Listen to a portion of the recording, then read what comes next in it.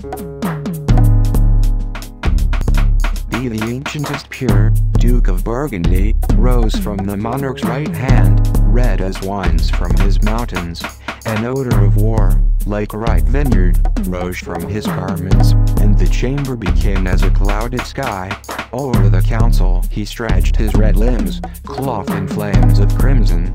As a ripe vineyard stretches over sheaves of corn, the fierce Duke hung over the council. Around him crowd, weeping in his burning robe, a bright cloud of infant souls. His words fall like purple autumn on the sheaves. Shall this marble-built heaven become a clay cottage? This earth an oak stool, and these mowers from the Atlantic mountains mow down all this great starry harvest of 6,000 years?